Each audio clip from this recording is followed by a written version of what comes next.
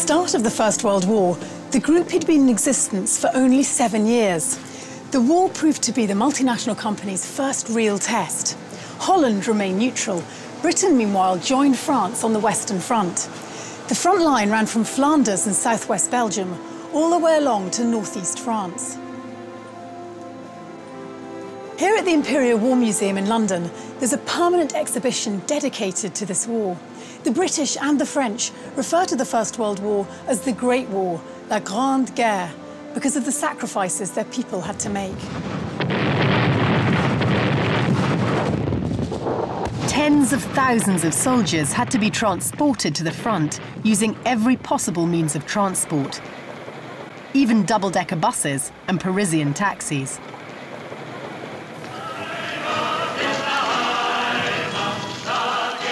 Germany started a massive advance of troops and equipment in order to achieve a rapid victory, but their attacks got stuck in the trenches. For 4 years, they fought each other along a front line of trenches that only moved a few kilometers, going backwards and forwards. It was an endless battle that resulted in millions of deaths.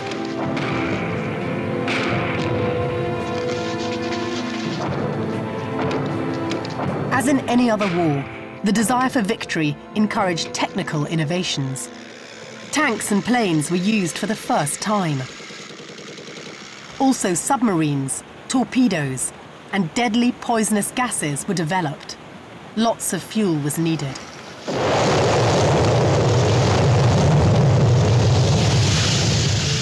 The war interrupted about a third of the group's production, as oil from Russia and Romania could no longer be exported. But at the same time, the demand for oil increased tremendously, so the company had to work extremely hard in order to supply its markets. The war also caused a rift between various companies of Royal Dutch and Shell. In the Netherlands, Royal Dutch and Batavia remained, like many Dutch companies, neutral. They continued to keep relations going with businesses in Germany, Austria, and Romania. On the other hand, Shell Transport Anglo-Saxon and Asiatic sided with the Allies, while Datading continued to lead the group from London. However, Batavia wasn't completely neutral. It had a toluol plant in Rotterdam, which it sold to Anglo-Saxon. Under the supervision of Batavia engineers, the plant was dismantled and rebuilt in the UK. The plant gave Anglo-Saxon a preeminent position in the production of high explosives and light gasoline.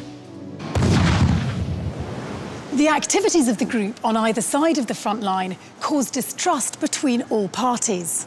The British suspected neutral Holland of supporting the Germans, and the Germans distrusted Royal Dutch because of their links with Britain through British Shell. So Royal Dutch found itself caught between two opposing camps. Dr. Jonker, could you explain what the main problems were that the group faced during the war?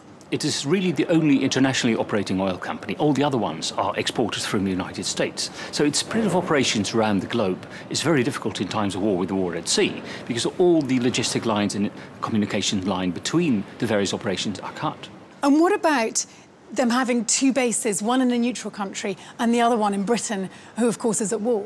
That gives a problem immediately at the start of the war in August 1914, when Britain orders to cut all supplies to Germany. And when London instructs The Hague no longer to send oil to Germany, The Hague protests and say, we're neutral, we need to supply both sides in war, because otherwise one of these sides will accuse us of being partial. So they say, we need to ship to Germany. London solves that by Anglo-Saxon diverting supplies away from the continent, thereby effectively cutting supplies to Germany. Nonetheless, the Allies very clearly saw Shell as extremely helpful during the war. Why was this? First of all, Shell helps them in getting toluene. That's the high explosive ingredient that goes into TNT.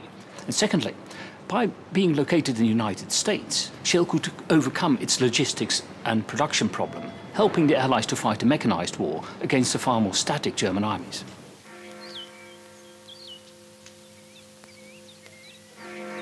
In November 1918, the war was over. The end of the war was greeted with jubilation. Tens of thousands of war veterans were honoured with huge parades. The British government decided to honour Henry Daterding with a knighthood, and they promoted Sir Marcus to the peerage, the first Lord Bearsted. This was in recognition of Royal Dutch Shell's role during the war. Royal Dutch Shell recovered rapidly from their losses. One way they did this was by expanding production in Mexico, in Venezuela, and in America. And because of their profits that flowed from the Dutch East Indies, they became the largest producer of crude oil in the world. They also had the largest fleet of private tankers in the world. Meanwhile, new dangers loomed. As a consequence of war, many countries became aware of the strategic value of their oil resources. And governments of those oil-producing countries started to ask for higher royalties. They were keen to control a sector that was so vital to the economy and so vital in any potential future conflict. Russia was experiencing rising nationalism. After the 1917 revolution, the government of Lenin nationalized the Russian oil industry, as with other industries.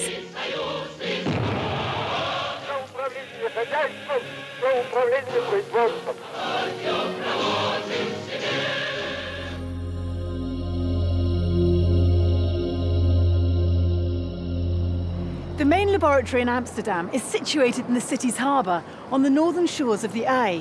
It was actually built during the 20s at a time of many breakthroughs in chemical research, and the style of the building reflects the self-confidence and the ambition of that period. From the beginning, systematic scientific research was very important for the development of the group. The Batavia Petroleum Company used its laboratory in Amsterdam for all sorts of research. At that time, the work concentrated mainly on testing products and searching for possible improvements in the production processes. Gradually, research also started to focus on the structure and characteristics of the many different types of oil found in the world. The 20s saw a significant technical breakthrough in refining, known as cracking. Through a combination of pressure and heat, the heavy molecules of the oil were cracked into lighter ones. Not only did this process increase petrol production, it also made it possible to extract other products from crude oil. Royal Dutch Shell acquired the patents from the American inventor Jesse Dubbs and developed new processing plants on a large scale. On Curaçao in Indonesia, in Balikpapan, Mexico, and in Romania, the Dubbs installations were built.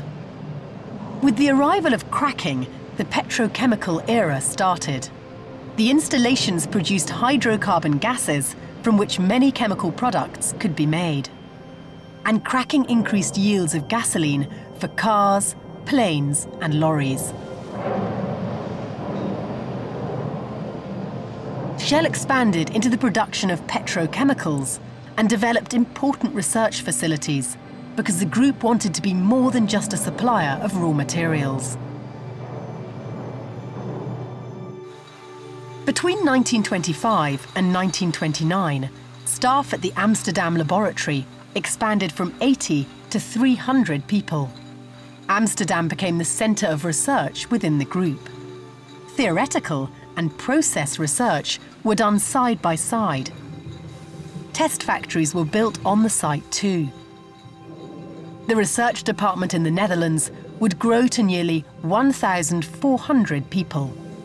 By 1938, Shell was spending $6 million per year on research.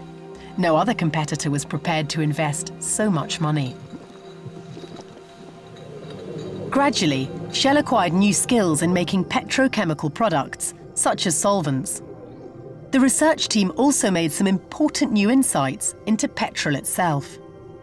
During the 30s, the group was the first to find a way of making isooctane on a commercial scale. Isooctane is a crucial component of high-grade fuel for aeroplane engines.